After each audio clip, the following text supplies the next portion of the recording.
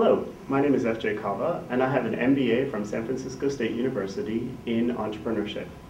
I'm also the owner of the Bayview Webspot here in San Francisco, California. I'm going to talk to you today about how to create a marketing plan. Marketing plans have to consist of 5 different categories, and you need to understand each of these categories in turn. First off, you need to understand the demographics of the people you're trying to sell to. Those are things such as the age of the person, the gender, where they live, how much money they make. You also need to include the psychographics of the individual. What is most important to them? Why do they spend their money and where? Finally, you need to figure out what the marketing message is. What is the 10-second elevator pitch encapsulated so that you can push your product or service?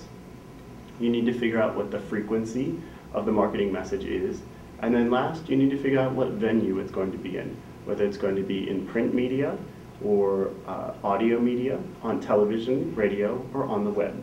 You have to remember that in a good marketing plan, you have to have the message repeated at least 7 to 10 times over a period of 3 months, what we call touches to the proposed client, so that they will hear and see and remember what your product or service is in order to buy it. Thanks for listening.